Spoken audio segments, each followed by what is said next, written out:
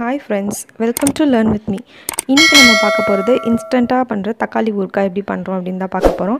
அதுக்கு முன்னாடி நீங்கள் இந்த சேனலுக்கு புதுசாக இருந்தீங்கன்னா மறக்காமல் சப்ஸ்கிரைப் பண்ணிவிட்டு அந்த பெல் ஐக்கானையும் கிளிக் பண்ணிக்கிடுங்க. அப்போ தான் நோட்டிஃபிகேஷன்ஸ் உங்களுக்கு உடனே வரும். வாங்க நம்ம இதுக்கு போகலாம். அதுக்கு தேவையான பொருட்கள் என்னென்ன அப்படின்னு பார்த்தீங்கன்னா, தக்காளி நல்லா பொடியாக அரிஞ்சு வச்சுருக்கேன். ஒரு 5-6 தக்காளி வச்சுருக்கேன். அப்புறம் கொஞ்சம் நல்லெண்ணெய், கடுகு, வெந்தய பொடி வேணும்.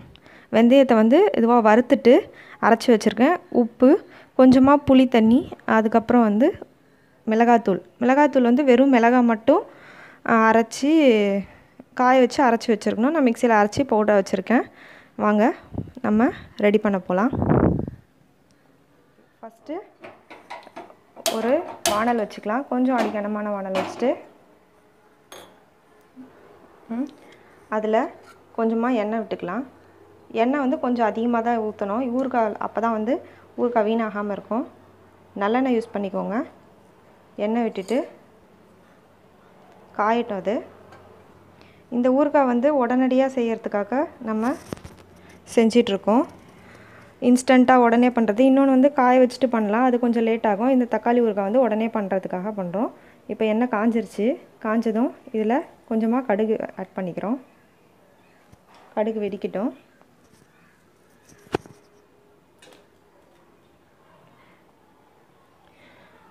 இது வந்து கொஞ்சம் டைம் எடுக்கும். அது மாதிரி வந்து இன்ஸ்டண்ட்டாக நம்ம பண்ணுறதுனால ஒரு வாரம் 10 நாள் அந்த மாதிரி வச்சுக்கலாம். ஃப்ரிட்ஜில் வச்சுருந்திங்கன்னா இன்னும் கொஞ்சம் நல்லாயிருக்கும்.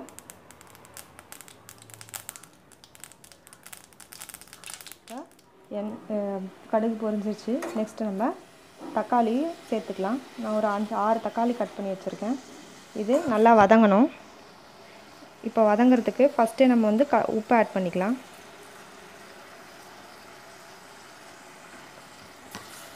அப்போ கொஞ்சம் சீக்கிரமாக வதங்கும். இது நல்லா வதங்கி முடியணும். அதுக்கு கொஞ்சம் நல்லா ஓரளவுக்கு ட்ரை ஆகட்டும். அதுக்கப்புறமா நம்ம இதில் மற்ற இதெல்லாம் ஆட் பண்ணலாம். அனல் ஃபுல்லாக வச்சுக்கலாம். தக்காளி வந்து நல்லா நைஸாக வதங்கி வரணும். அதுக்கு தகுந்த அளவுக்கு உப்பு போட்டுக்கோங்க. உப்பு கொஞ்சம் அதிகமாகவே போடுங்க, அப்போ தான் வீணாகாமல் இருக்கும். இப்போ பாருங்கள், ஓரளவுக்கு வதங்கியிருக்கு. இப்போ இந்த ஸ்டேஜில் நம்ம கரைச்சி வச்சுருக்க, கொஞ்சம் திக்காக கரைச்சி வச்சுருக்க புளி தண்ணி, நான் ஒரு நெல்லிக்காய் அளவுக்கு புளி எடுத்து கரைச்சி வச்சுருக்கேன். அந்த புளி தண்ணியை இதில் ஊற்றி நல்லா சுண்ட விடணும். நல்லா சுண்டணும். அதுக்கப்புறமேட்டு தான் நம்ம என்ன பண்ணுவோம், நல்லா சுண்டி வந்ததுக்கப்புறமா நம்ம மிளகாத்தூள் போட்டுக்கலாம். போட்டுட்டு அதுக்கப்புறமா லாஸ்ட்டாக அந்த வெந்தய பொடி வச்சுருக்கோம்ல, அதை போட்டு நம்ம ஆஃப் பண்ணிடுவோம். இது வந்து அப்படியே நல்லா கட்டியாக சுண்டணும். புளி வந்து ரொம்ப தண்ணியாக கரைச்சிடாதீங்க, அப்போ வந்து ரொம்ப கொதிக்கிறதுக்கு டைம் ஆகும். இன்னும் ஒரு 10-15 நிமிஷத்தில் இது ட்ரை ஆக ஆரம்பிச்சிடும். ட்ரை ஆனதும் நம்ம மிளகாத்தூள் சேர்த்துக்கலாம். பாருங்கள், நம்ம ஊற்றின எண்ணெயெலாம் அப்படியே பிரிஞ்சு வர ஆரம்பிச்சிருச்சு. இப்போ வந்து நம்ம மிளகாத்தூள் ஆட் பண்ணிக்கலாம். நான் ஒரு 2 ஸ்பூன் போல் போடுறேன். காரம் எப்படி இருக்கோ பார்த்துட்டு அதுக்கேற்ற மாதிரி போட்டுக்கோங்க.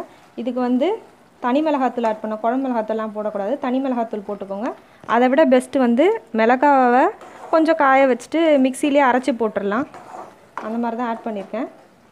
இது இன்னும் கொஞ்சம் அப்படியே இதுவாகணும்.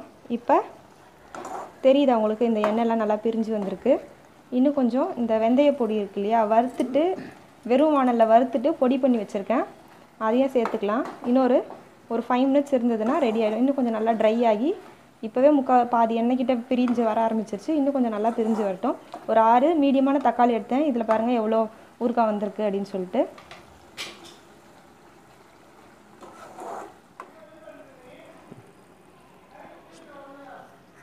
பாருங்கள், தக்காளி ஊறுகாய் ரெடி ஆயிடுச்சு. ஒரு 20 to 30 மினிட்ஸ்க்குள்ளே ரெடி ஆயிடுச்சு.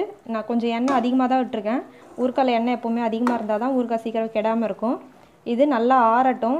ஆறுனதும் ஒரு கண்டெய்னரில் போட்டு ஃப்ரிட்ஜில் வச்சுக்கோங்க. ஒரு 10-20 நாள் கிட்ட தாங்கும். ஃப்ரிட்ஜில் இருந்ததுன்னா தாங்கும். வெளியில் இருந்தால் ஒரு 4-5 நாள் தாங்கும். ஏன்னா வந்து இதில் நம்ம தண்ணி சத்து கொஞ்சம் இருக்குது. அதனால் வந்து ஒரு 4-5 நாள் தான் தாங்கும். இதுலேயே வந்து காய வச்சுட்டு பண்ணோன்னா ரொம்ப நாள் தாங்கும். அது இன்னொரு வீடியோவில் போடுறேன். இதை ட்ரை பண்ணி பார்த்துட்டு எப்படி இருந்ததுன்னு கமெண்ட்ஸில் லீவ் பண்ணுங்கள். இந்த மாதிரி நல்லா ஆறணும். சூடாக போட்டுட போகிறீங்க. நல்லா க்ளீனாக ஆறுனதுக்கப்புறம் இந்த மாதிரி ஒரு ஏர்டைட் கண்டெய்னரில் போட்டு ப்ரிசர்வ் பண்ணி வச்சுக்கோங்க. ஃப்ரிட்ஜில் வச்சுக்கோங்க, அப்போ தான் வீணாகாது. வெளியில் இருந்துச்சுன்னா ஒரு 4-5 டேஸ் தான் இருக்கும். அது மாதிரி இந்த எண்ணெய் பாருங்கள் இவ்வளோ அளவுக்கு இருக்கணும். நம்ம ஒரு 6 மீடியம் சைஸ் தக்காளி போட்டோம். நமக்கு வந்து ஒரு 200 கிராம் 1/4 கிலோ அளவுக்கு ஊறுகாய் வந்திருக்கு.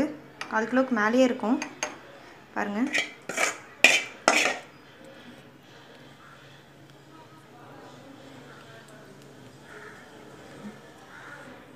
இந்த மாதிரி நல்ல ஒரு ஏர்டைட் கண்டெய்னரில் போட்டு வச்சுக்கோங்க. ஒரு 15-20 நாளைக்கு மேலே நல்லாயிருக்கும். நல்லா ஆறணும், அதை நல்லா ஞாபகம் வச்சுக்கோங்க. நல்லா ஆறினதுக்கப்புறம் நல்லா சுத்தமாக ஜில்லுன்னு ஆனதுக்கப்புறம் போட்டு வைங்க. போட்டு நல்லா ஃப்ரிட்ஜில் எடுத்து வச்சுக்கோங்க. உப்பு புளிப்பு கொஞ்சம் அதிகமாக இருக்க மாதிரி பார்த்துக்கோங்க. தேங்க்யூ. இந்த வீடியோ உங்களுக்கு பிடிச்சிருந்ததுன்னா லைக் பண்ணுங்கள், ஷேர் பண்ணுங்கள், சப்ஸ்கிரைப் பண்ணுங்கள். அப்படியே மறக்காமல் அந்த பெல் ஐக்கானையும் கிளிக் பண்ணிவிடுங்க. அப்போ தான் நாங்கள் போடுற வீடியோஸ் உங்களுக்கு ரெகுலராக நோட்டிஃபிகேஷனில் வரும். அண்ட் உங்களோட கமெண்ட்ஸை மறக்காமல் லீவ் பண்ணுங்கள். தேங்க்யூ.